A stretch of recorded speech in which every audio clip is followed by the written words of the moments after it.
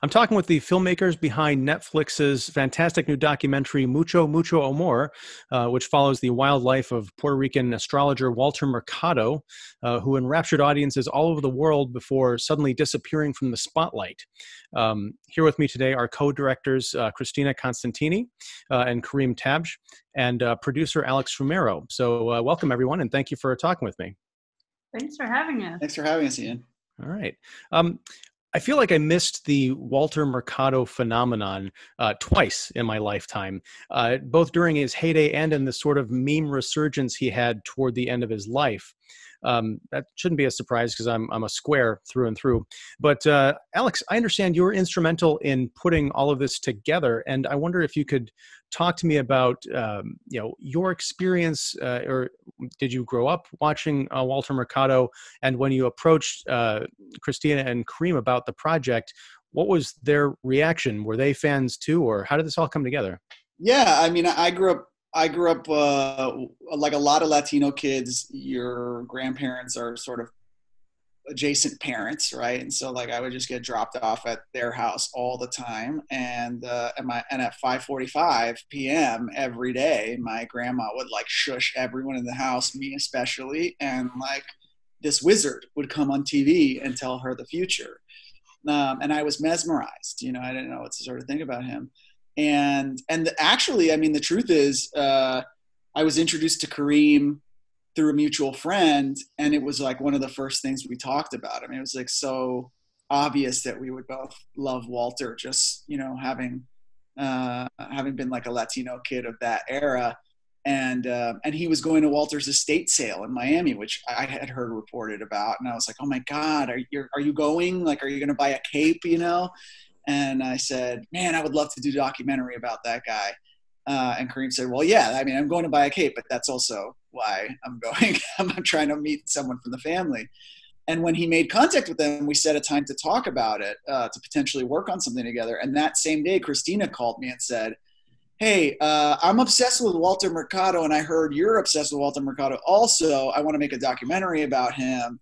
And I was like, this is very weird, because I think I'm already making one, and in half an hour I have my first call about it with this guy Kareem. But maybe we could all work on it together, and it was just kind of a hunch. And to their credit, like they got on the phone together and had two kind of like different skill sets, but that kind of the same universal point of view on the movie, which we all shared. And it kind of came together cosmically, I guess. Which is beautifully thematically appropriate, I would say. Let me ask you about that, because he was such a popular figure, even though I hadn't heard about him, but we've established why. It surprises me that other people hadn't tried to tell his story, or maybe they had. Were you aware of people who also wanted to do a film like this, or maybe there have been other attempts besides just kind of like news pieces over the decades? Yeah, that's a great question. And that's something the three of us felt very strongly when we started this. We were like, why has this never been done? He is the most colorful personality maybe ever on television. He has a very interesting life, and he disappeared. It's like the perfect premise for a documentary in our view.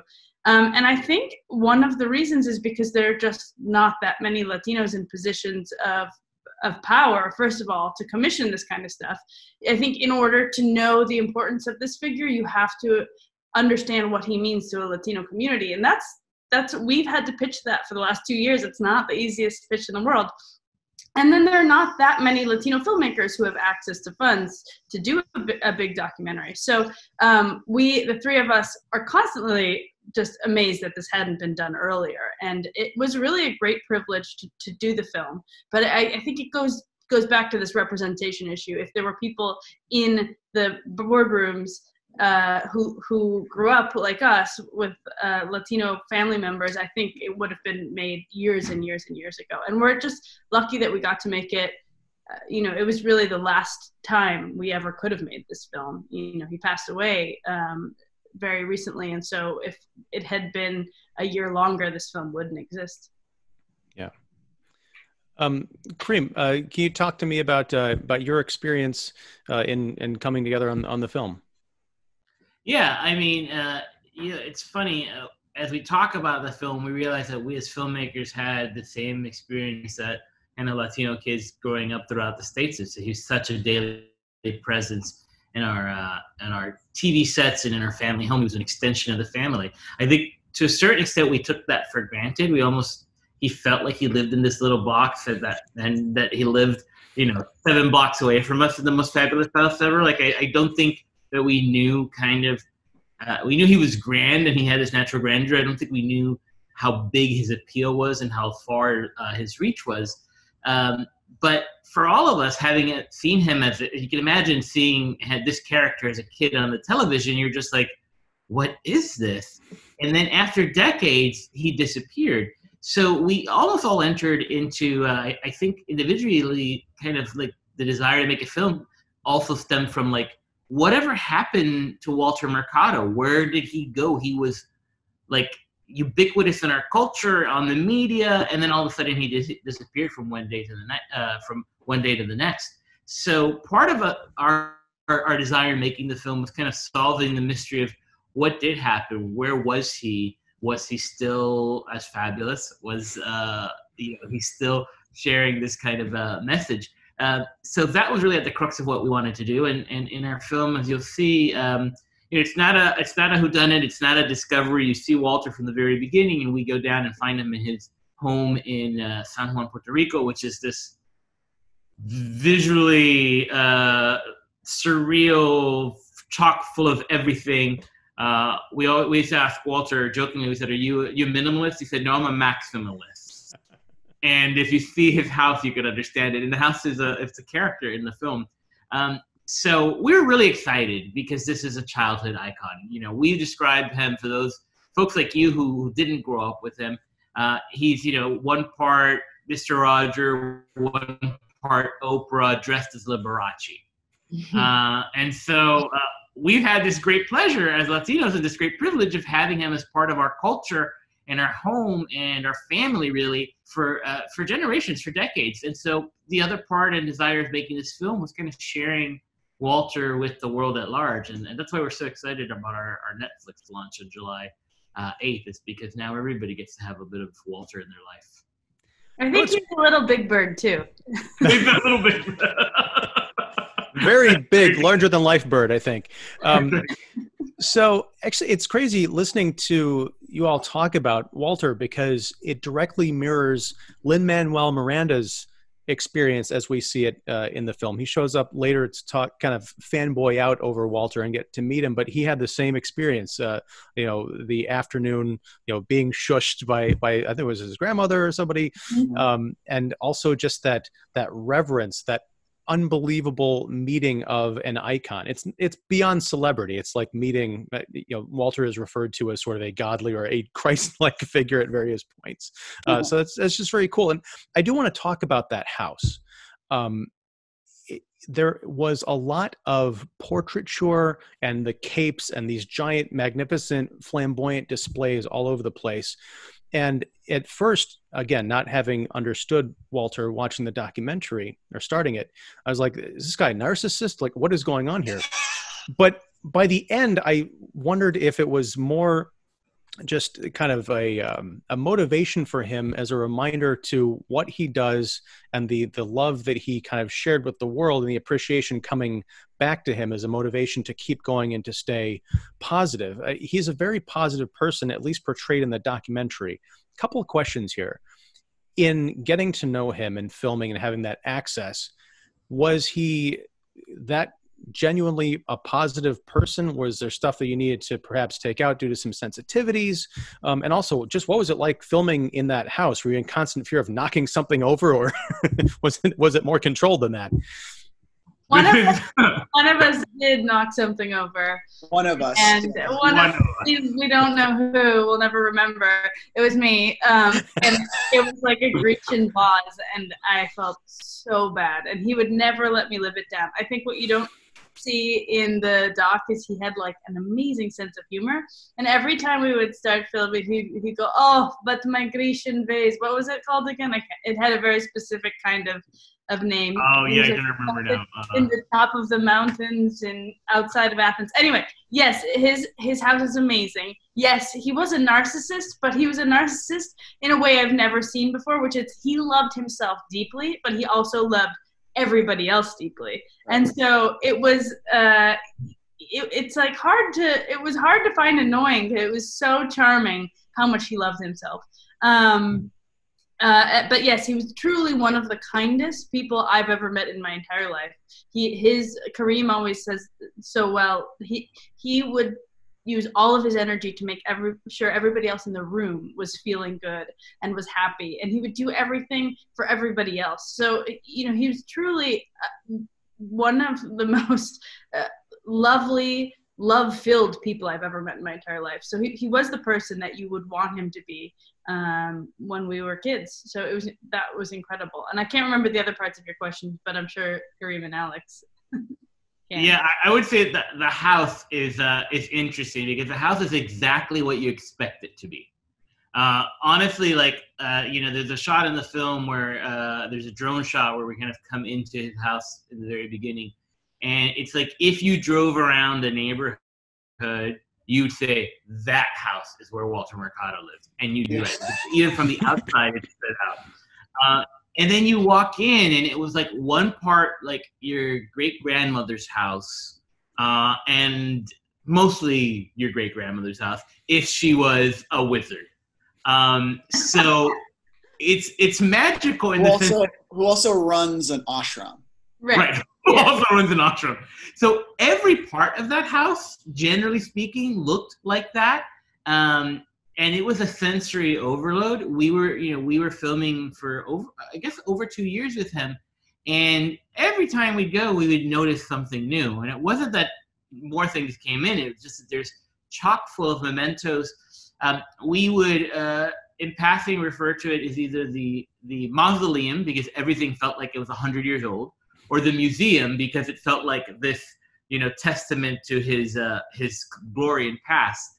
It's really interesting that you say, was it a constant reminder? We talk about how Walter really kind of had to invent himself, this fabulous person, and he says it. And I think that there is something to that. He certainly had a very strong sense of self, and he's very proud of everything he did. He was absolutely also, like Cristina said, he's the world's most outwardly loving narcissist. He loved himself, but he always made you feel like he loved you more than he loved himself. Mm-hmm. So the house really became an interesting character because of that. It was such an interesting metaphor for who Walter's complicated and layered personality. Well, and his interactions with it, I think, also watching him, like when we first got there, he pointed at not a portrait of himself, but like a kind of Renaissance style portrait, and he was like, and this is an original Raphael, and then he just moved on, and we were like, wait, as in I forgot about that Italian what? And then like we couldn't let it go, so like a few hours later we were like, Walter, that painting there is a Raphael? And he goes, yes, it's from the period of Raphael's. And there was like this add-on, which is still incredible. Like if he has a painting from the period of Raphael. And then like the third time we were asked, we were like, that painting is from the period of Raphael? And he said, well, I found it on the street in New York City. And then I took it to a friend of mine who knows a lot about this. And he said, it's almost definitely probably from the period of Raphael. Right. So like there's just this like big fish kind of nature to him where it's like you don't care if he's lying to you because you don't care about like the image he's portraying or the stories he's telling about it because they're so entertaining that you're just like tell me more, Another story like that is when he told us he'd won many Oscars, and we were like, wow, really? You've won many Oscars? And he's like, yes, let me show you. And we go into his like awards closet, which is really grand. And he's like, the Puerto Rican Oscar, the Jose, whatever it's called. And like totally different award. But in his mind, it is a Puerto Rican version of an Oscar. And therefore it was an Oscar. And like Alex said, yeah, who cares what the real story is? Because the Oscar is more fun. Yeah. Like, let's just let it be an Oscar. One thing, one of the parts of my question, and I think the movie answered it, and you've answered it as well. Just sort of the candidness of Walter in the interviews, getting to know if was there anything that you needed to excise. One of the really cool parts of the documentary is addressing the issue of Walter's sexuality. There's a lot of kind of a montage of talk shows and appearances he did where there'd be people imitating him and they'd really play up the capes and the whole idea that he was gay. But then when he was directly confronted with the question, he kind of stood his ground like, I'm a private person and that doesn't really matter. Just as a personality, he seemed to transcend sexuality. I just wonder, were you aware of all of this before talking to him, kind of coming into his life? Did you do your research in that regard, or were there any kind of minefields where you asked maybe some questions that might seem inappropriate just kind of innocently? I don't know if we did. I think that to our credit, we did a lot of our research going in and we knew most things. What became very evident is that Walter, Walter had a 50-year career in front of the TV cameras and years before that on the stage. So he knew how to deflect with his charm, charisma, and 50 years of rehearsed answers, questions that he didn't want to get into. And he didn't like to dwell on the negative. That was a big thing. So in other parts where we were trying to push him on things that were maybe not the best memories, he just wouldn't focus on that. His sexuality was something that he'd never addressed openly. It was often speculated in Spanish language media. And we certainly, I think just from a generational perspective, myself also as a queer filmmaker, wanted to kind of get Walter to say on camera. And I think that it was just, to a certain extent, he definitely didn't define himself, but he also came from an era and a place where one didn't talk about their sexuality. Yes. Walter would hate for us to remind people that he was 88 when he died. But, do you imagine sitting down with your grandmother and asking her about, what her dalliances were in her teens? No, you wouldn't do that. Nope. So I think that that's part of it as well. He just, you didn't, particularly when you were different, particularly when you identified as queer, you wouldn't have talked about that in a public way. I think that, however, that the way he lived his life and how brazen he was in front of the camera and never really, he always showed us who he was, I think is what I'm trying to say. And he did it in a time when it was still very, it was groundbreaking. It was dangerous. Just 3 years ago or 2 years ago during shooting in Puerto Rico, there was a queer trap artist who was killed because he was gay.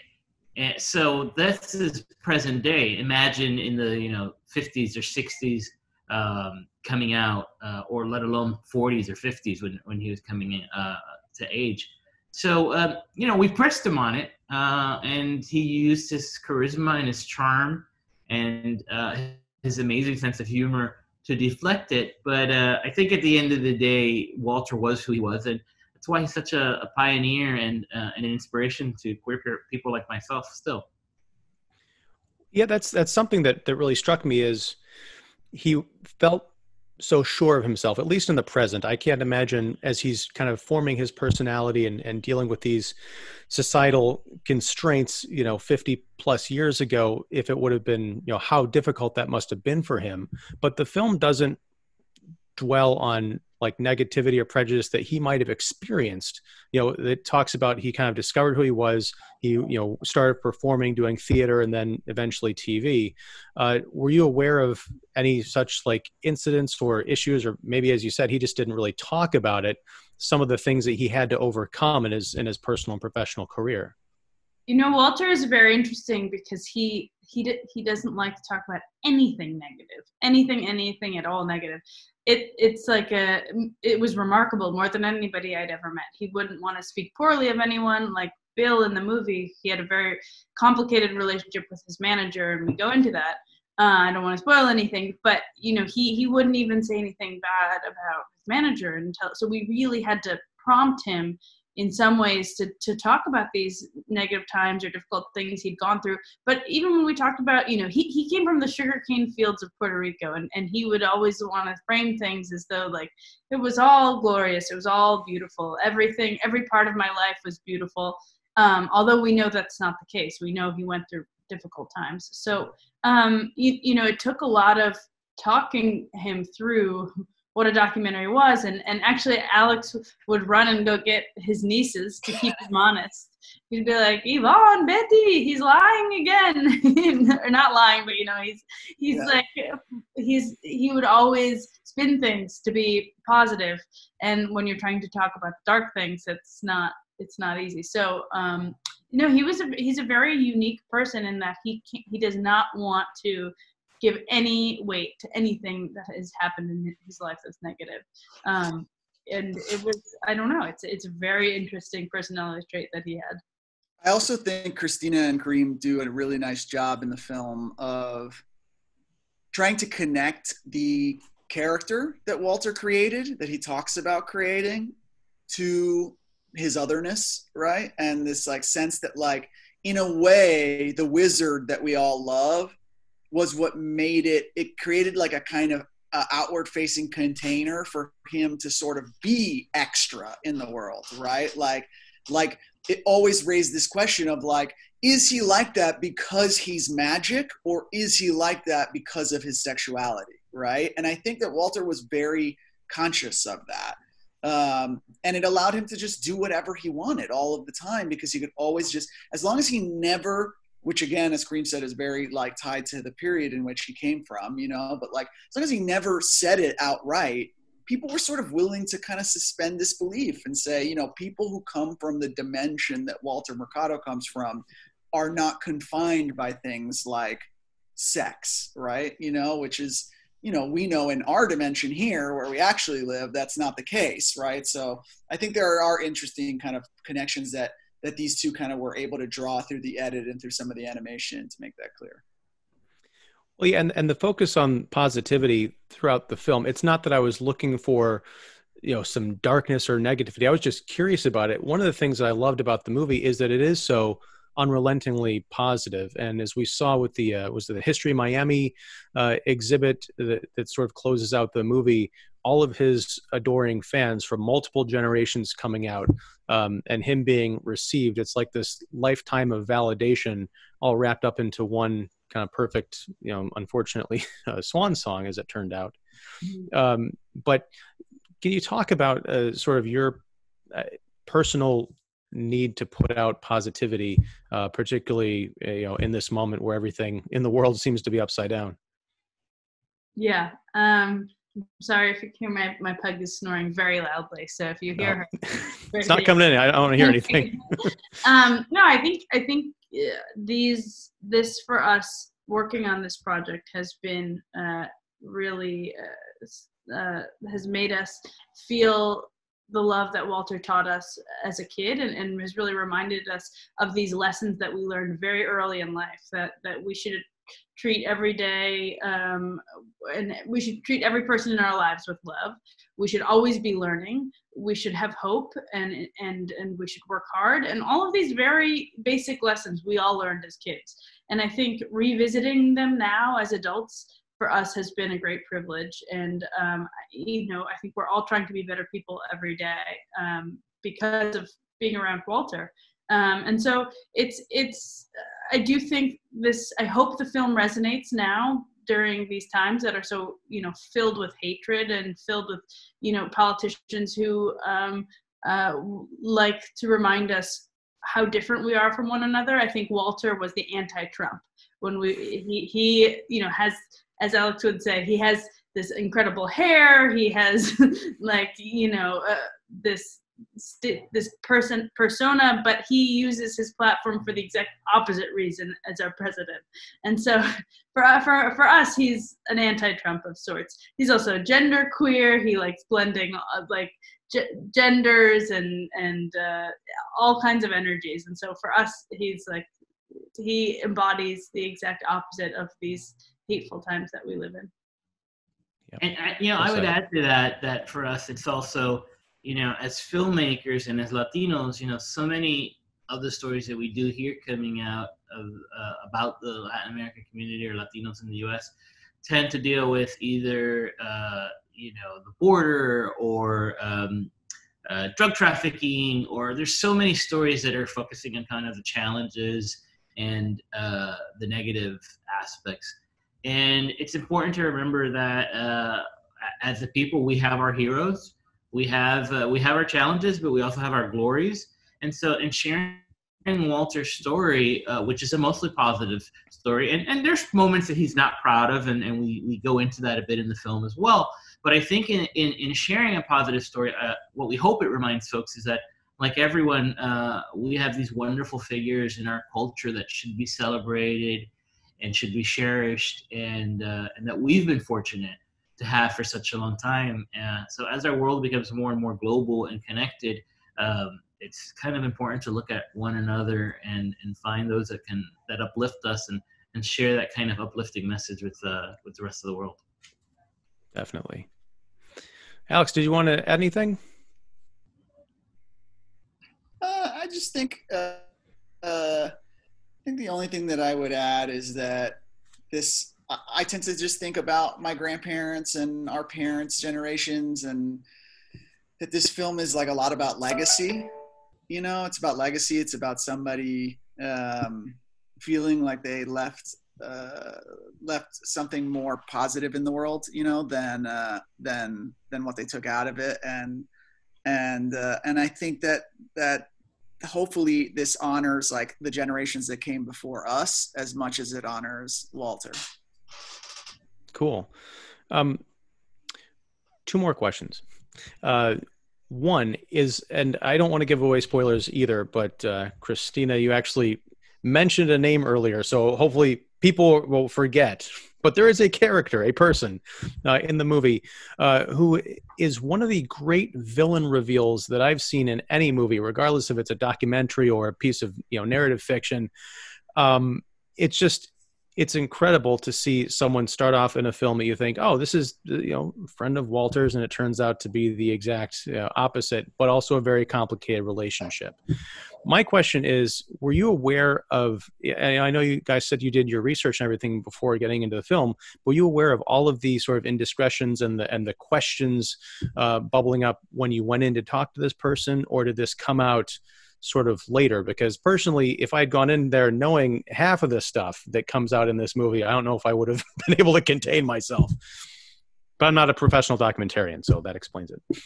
Yeah, I mean, Alex is the true genius who was able to talk with Bill and get him to participate in the documentary. But I think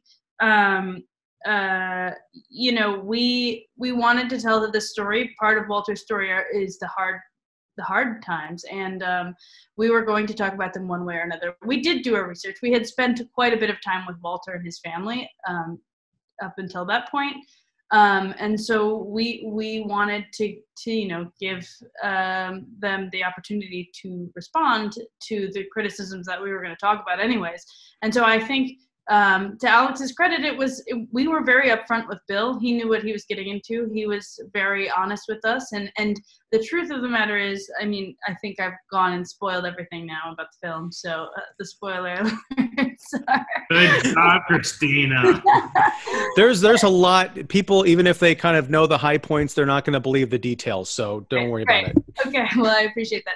But, I think to Bill's credit, he answered everything that we asked him. And the truth is, we wouldn't know who Walter is. He would not have been the success that he was without the work of this person. And so I think we had to talk to him, and we had to interview him, and we wanted to present it fairly. We wanted to present his side of the story as well.